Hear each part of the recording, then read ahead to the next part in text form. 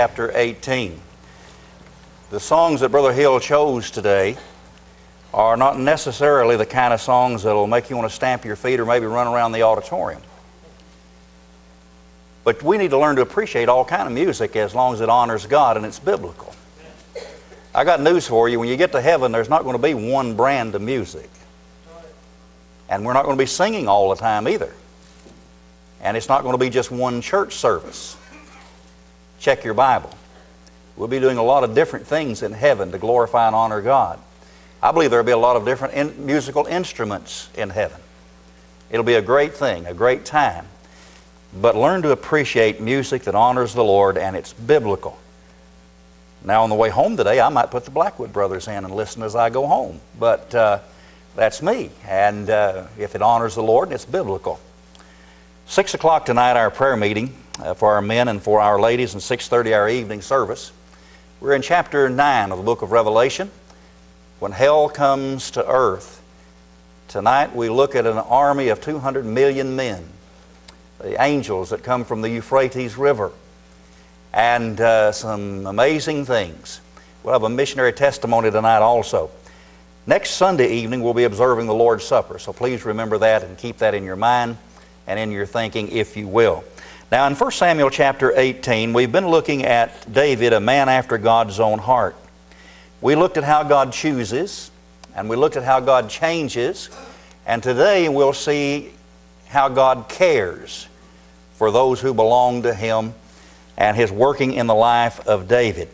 Begin reading with me in 1 Samuel chapter 18 and verse 5. And David went out whithersoever Saul sent him, and behaved himself wisely, and Saul set him over the men of war. And he was accepted in the sight of all the people, and also in the sight of Saul's servants. And it came to pass, as they came, when David was returned from the slaughter of the Philistines, that the women came out of all the cities of Israel, singing and dancing, to meet King Saul with tabrets, with joy, and with the instruments of music. Sounds sort of wild to me. But it was God's people. But they were doing it. Verse 7, and the women answered one another as they played, and said, Saul hath slain his thousands, and David his 10,000s. And Saul was very wroth, and the saying displeased him, and he said, They have ascribed unto David 10,000s, and to me they have ascribed but thousands. And what can he have more than the kingdom? You might want to underscore those words. And Saul eyed David from that day forward. And it came to pass on the morrow that the evil spirit from God came upon Saul. And he prophesied in the midst of the house. And David played with his hand, as at other times, and there was a javelin in Saul's hand. And Saul cast the javelin, for he said, I will smite David even to the wall with it. And David avoided out of his presence twice. And Saul was afraid of David, because the Lord was with him, and was departed from Saul. Therefore Saul removed him from him, and made him his captain over 1,000. And he went out and came in before the people. And David behaved himself wisely in all of his ways, and the Lord was with him. Wherefore, when Saul saw that he behaved himself very wisely, he was afraid of him. But all Israel and Judah loved David, but he went out and came in before him. Do you and I play fair? Now, I want you to think about that for just a second. Do you and I play fair? Now, before you cut me off, let me make this statement and give me a little time to develop what I'm going to say. David did not play fair, but Saul played fair. Now, let that sink in for just a moment. Playing fair means that if you withdraw from me, I'm going to withdraw from you.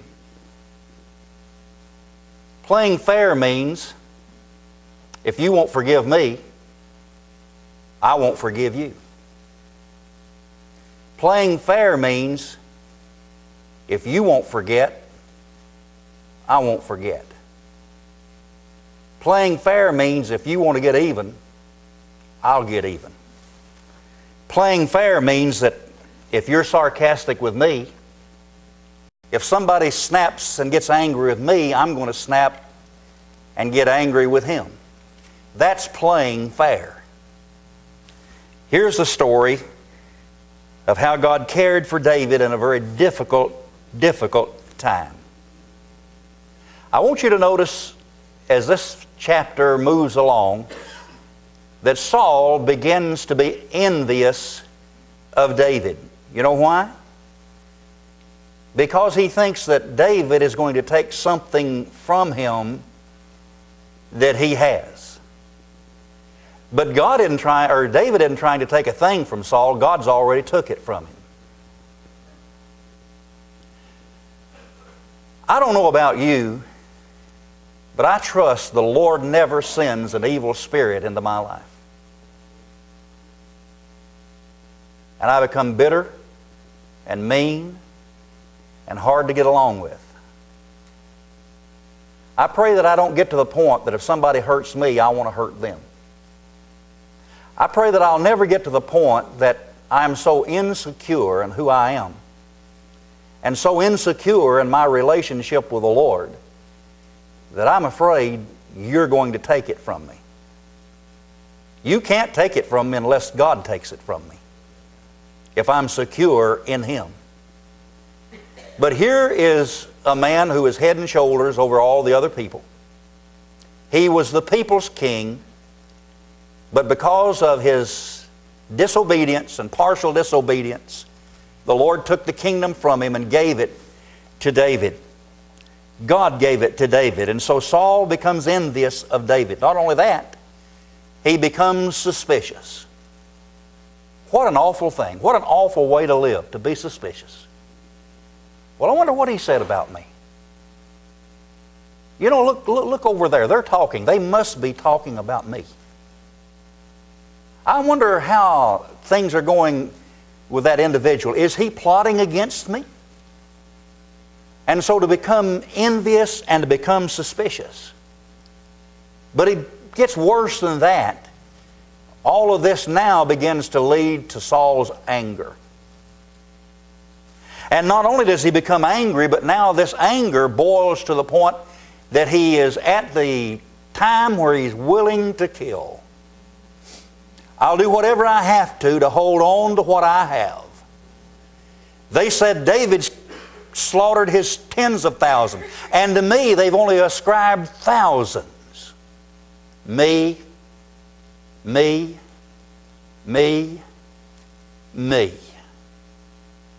That gets us in a lot of trouble. There's a lot of men who are Christians who've had the kingdom taken away from them because of I and me. And I want what you have, and I'll do whatever I can to get it and take it away any way that I can. Notice now that Saul has a spear in his hand. A spear in that day was a sign of authority and a sign of power. Saul, in taking the spear in his hand, was saying to everyone, to those who ascribed David his tens of thousands, and to him only 1,000, he was saying, I want you to look at me, I'm the one with power. I want you to look at me, I'm the one with authority. But if you look at the life of David, and if you look at this portion of the life of David, what does David have in his hand? A shepherd's staff, a harp, and a sling. David is ready to do whatever job God has for him to do. He is not going to run ahead of God. He's not going to be envious of Saul. He is going to wait on God's timing. In all of these years of preaching, I've observed some things, and I've watched young preachers who want what an older preacher has. And they have the idea that they're more polished and they're better and they deserve it, and so they want it and I want it now, when in actuality God knows they're not ready. And David knew that he was not ready. But the time would come when he would be placed on the throne. Now let's get back to this matter of playing fair. Look at verse 8. And Saul was very wroth. The word wroth there means to burn. He was looking at the situation. He was looking at David. He was listening at what was being said. And when he saw it and observed it and he knew that he had lost it, it was going to go from him, he began to burn. What an awful, terrible way to live. To go through life and burn. And you know, the Bible says that people who are bitter, who become bitter, it affects a lot of people.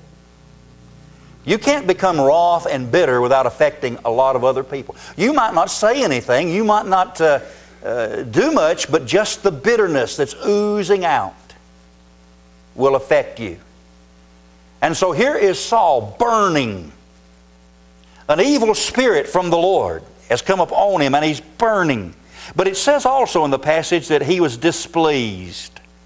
The word displeased there in the passage has the idea that he has burned now to the point that he is willing to bring evil upon David.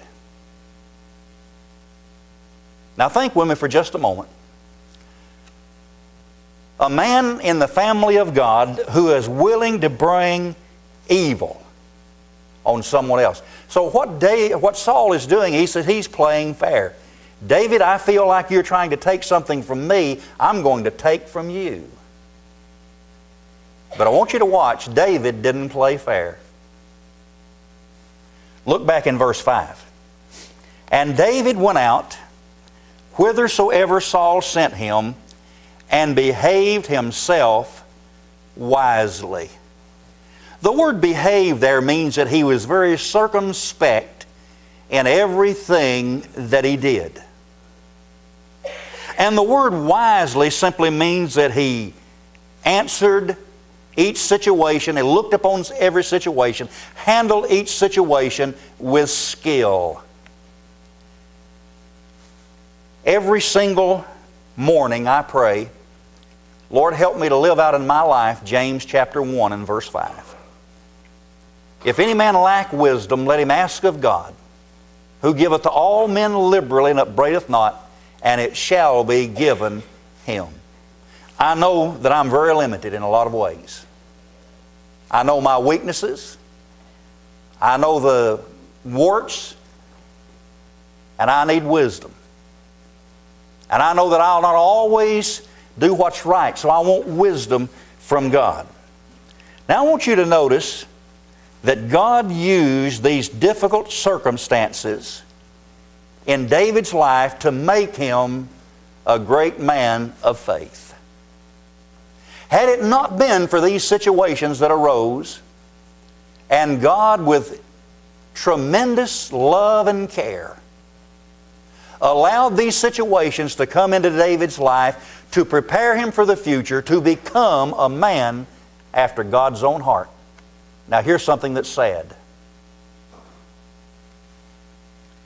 Most believers, and I say that from observing for a long, long time, most believers will never take that next step that's needed. They will never move from mediocrity to greatness. They will never move from just being satisfied to being a man or a woman after God's own heart. And they will live and they will die in mediocrity, while a few will raise to the heights, and they will hear the Lord say, "Well done, thou good and faithful servant. You've been faithful over a few things. I'll make you ruler over many things." Who is the most together person that you know? Who is the most balanced? Who is the most spiritual? Who is the one that you will go to when you need guidance? Who is the one that you will go to when you've been hurt and you need someone to just be there for you? I guarantee you it will be someone like David, with whom God has cared for, lovingly cared for. He's been to the depths. He's been hurt. He's been trodden down. He's been there. He's been to the University of Hard Knocks. And you'll go to him because God has lovingly cared for him and brought him to this place. You see, the Christian life should never be one of failure. It should be one of the opposite. And God, in His wisdom and grace, brought David to a place where he was a complete person, where he was balanced, not perfect. Now let me pause right here for just a second. Before we judge too quickly, and before we fail to forgive, and before we begin to form lasting opinions, and we're not willing to change, let me remind you that there is not a man in the Bible that was not a sinner except Jesus. Was David a man after God's own heart? He was. But did he number the people and 70,000 people get killed because of it? Did he sin with Bathsheba? Yes. But God still loved him and cared for him. Why did I say that? I said that because every person I'm looking at this morning, including this person that stands in the pulpit, has failed. We have all failed. You and I are going to fail again. But God still cares for us and still loves us and wants to bring us to a place of usefulness. Notice number one this morning, the presentation of David's life. You find it in verse 5 and verse 14 and verse 30. And you see in this passage of Scripture that David walked carefully, he walked accurately. I don't always do that. I wish I did, but I want to. Before I left my bed this morning, I asked the Lord to help me to walk circumspectly today and to walk accurately today. In verse 5, you will notice that David behaved himself wisely in spite of life's promotions. Verse 5, and David went out whithersoever Saul sent him and behaved himself wisely, and Saul set him over the men of war, and he was accepted in the sight of all of the people and also in the sight of Saul's servants. Some men are not ready for promotions. I have watched it in my own life as I've observed people. I've watched young men get promoted when they were not ready, and the promotion ruined them. The power ruined them. But David is ready for promotion, and God knows that he's ready for promotion, and the promotion does not ruin him because the Bible says he went out and came in among the people of God, and they loved him. Had he set himself up as someone great and someone wonderful and someone more powerful, as Saul had set himself up as with the javelin, the people would not have accepted him. But he behaved himself wisely even when God promoted him. And I look at our young people that are sitting here today. God wants to promote you.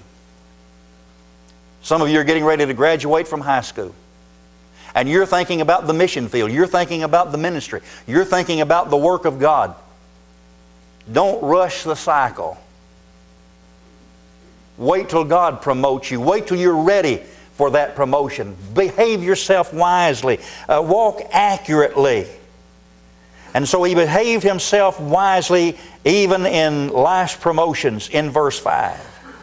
You see, he climbed to the top, or God brought him to the top one step at a time. God knew that he needed the secluded mountaintops, the deserts. God knew that he needed to fight a bear and a lion before he fought Goliath. God knew that he needed to react to Saul before he reacted to Goliath and to others. There are two times in the life of David that Saul was right before him, helpless. Now listen. Saul tried to kill David. You know what he said? He said, I'll drive him to the wall with this spear.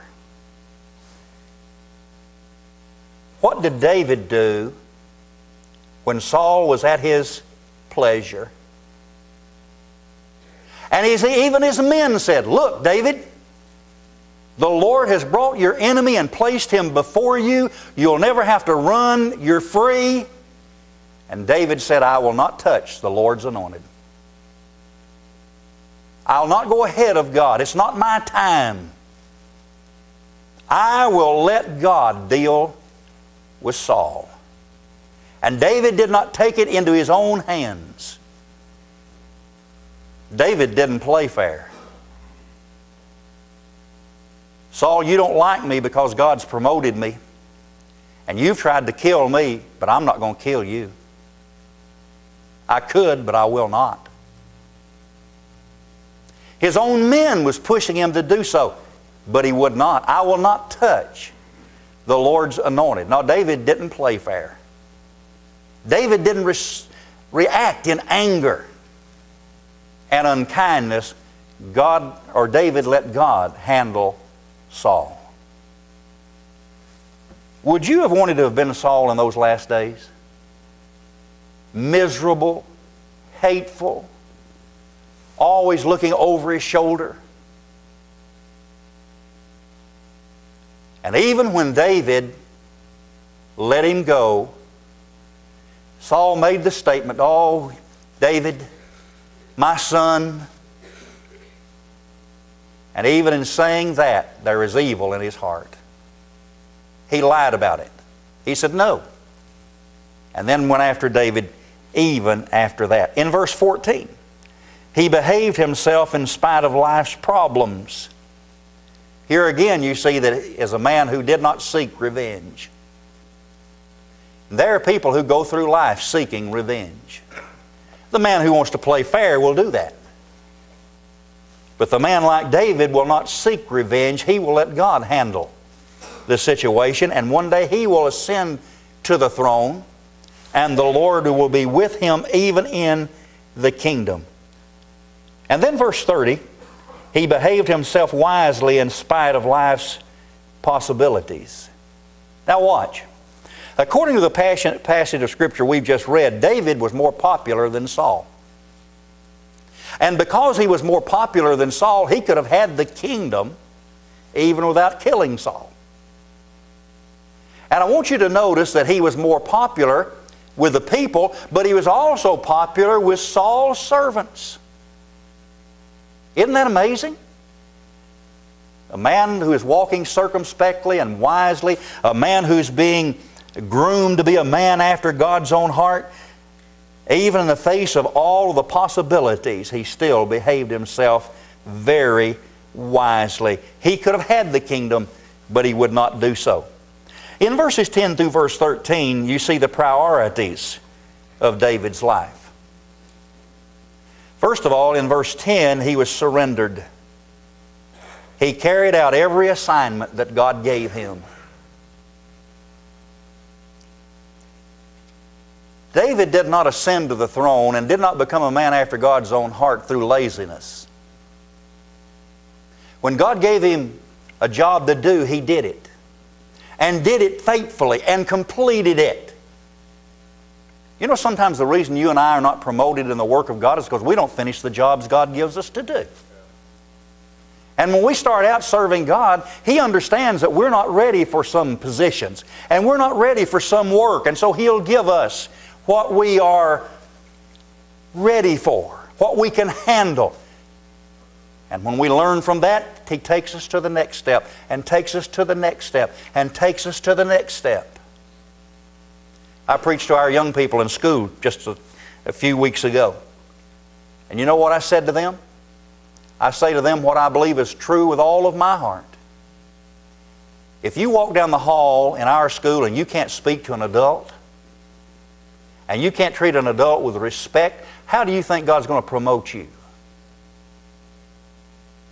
Because you're an athlete, because you're a cheerleader, you think you're better than anybody else? And that's the way you carry yourself? God's not going to promote you. Oh, you might achieve what this world can offer you, but you'll never achieve what God can offer you. So here's David, a man after God's own heart, surrendered to the Lord, carrying out his assignments. In verse 11, he's steadfast. I want to ask you a question. If there was someone in your life that was out to get you, you're doing what's right, but he's out to get you, and he's not playing fair, would life be wonderful and exciting? It could be very difficult, couldn't it? But here's a man who knows that Saul's out to get him, but he's steadfast anyway. In verse 13, he's submissive to the things of God. And then in verses 17 through verse 23, there's a perception of David's life, and I've already mentioned that. There is a private perception. There is Saul's jealousy. Very blatant outwardly, but yet sneaky and behind the scenes and wouldn't play fair. There was a public perception. Saul's men were impressed with him. And then there is his personal perception. He didn't think of himself more highly than he ought to think.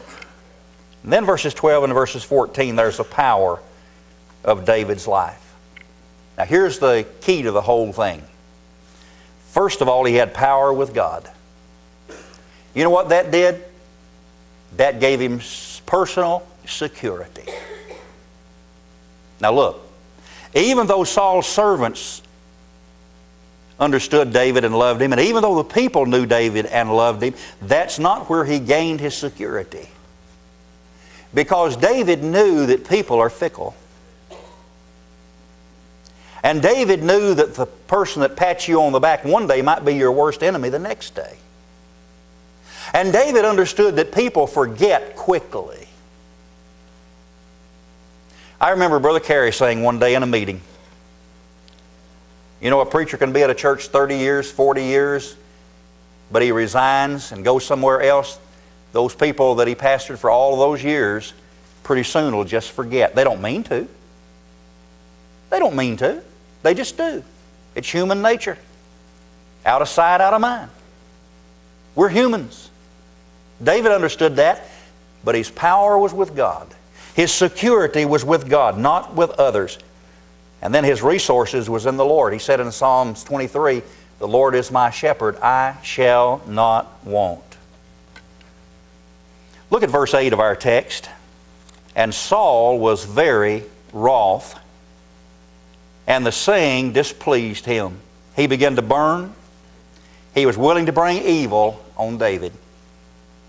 In verse 5, we see David walking circumspectly, walking with skill, and he would not fight unfairly the way Saul did.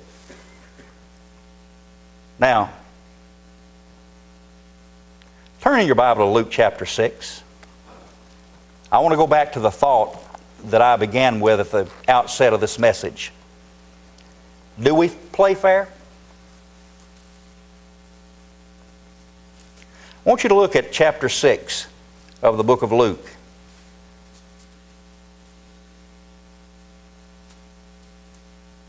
And I want you to look at this passage with me, and I want you to notice that a child of God should go beyond playing fair.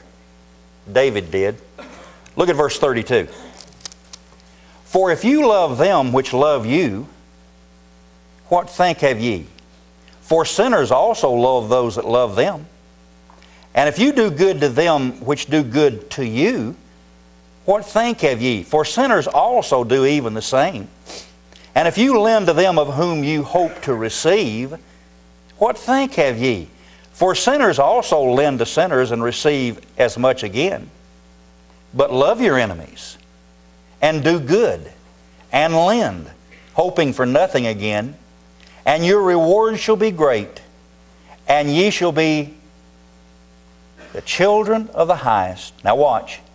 For He is kind unto the unthankful and to the evil. Be ye therefore merciful, as your Father also is merciful. Aren't you glad God doesn't play fair with us? Aren't you glad God goes beyond playing fair? How do you do that? Well, number one, you give better than you get. You talk about me, I'm going to talk about you. I hear you won't forgive me, well, I won't forgive you. You spread rumors on me, I'll spread rumors on you. You know, that's not the Bible way. There's one thing I've learned. You'll live miserably if you say you've forgiven somebody, but you keep it in your heart and won't forget it. That's a miserable way to live. No, give back better than you get. Get rid of the anger that's in your life. Some people carry anger with them day after day after day after day. Again, ask God what's helpful. Lord, this person has said this, done this, whatever it may be. Lord, what is helpful? How can I help this situation to be better? What can I do? How can I help him? How can I help us? How can I help this situation? Ask God what's helpful. Then get past your own need. A lot of times the reason we act wrongfully toward others is because we've not dealt with the need in our own heart. There's something in here. Jeremiah said, Lord, correct me. If we're willing to pray, Lord, correct me, then the Lord will help me to do that. And He'll help you to do that. Put their need ahead of your need. Isn't that what Jesus said here? Isn't that what the Bible says here? You know why you want to do that?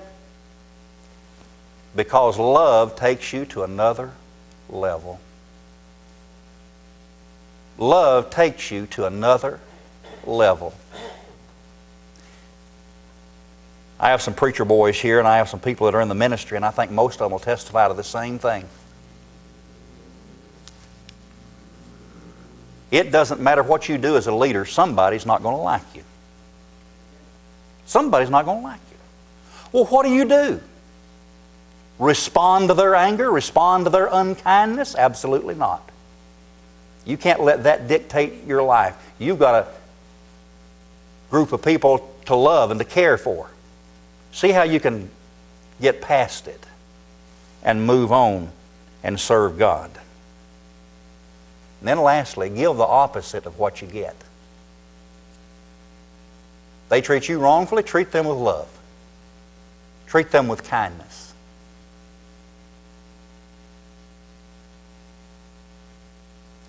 I think I made 3 trips to Duke this week.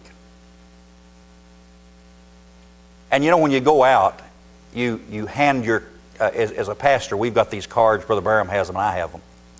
And they've got the pictures on them. I have never taken a picture that's any good. I look terrible in every picture I've ever taken. And I always want to go down the hospital with that thing on, hide the picture, you know, thinking I look better than the picture. But anyway,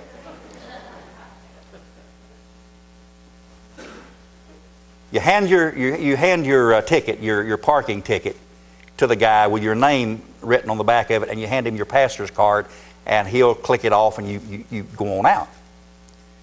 Well, the first time I went over there this week, the guy must have had prunes and vinegar for breakfast, and I mean, he had a sour look on his face, and he was just as mean as he could be. You're a preacher, are you? Okay, here. Like, I shouldn't have given him the card, you know. And I'm thinking there must be something wrong, you know. Maybe he's divorced or something. And I just went on my way. Guess who the next 2 times I went out of the parking lot I got to go to? Same guy. So the second time I was just as friendly as I could be. And the last time I went out, I've got a Tennessee sticker on my car, and he said, "Tennessee, huh?" And I said, yes, sir. And he said, well, the next time you come through here, I'm going to take that thing off. And just laughed. Now, if I'd have been mean and unkind to him, he'd have still been mean and unkind to me. Now I think I got a friend. Every time I go over there, he's going to see that sticker and we're going to fuss with one another and have a good time, hopefully. Now, some of you this week, driving down Capitol Boulevard, trying to get into Sheetz to get a good deal on gas. Somebody cut you off, didn't they? It happens, doesn't it? You know what we want to do? Yeah! Lord, help us to be better than that. Amen? God cared enough for David to allow him to go through all of these situations with Saul so that he would eventually become a man after God's own heart. Would you stand with heads bowed and eyes closed?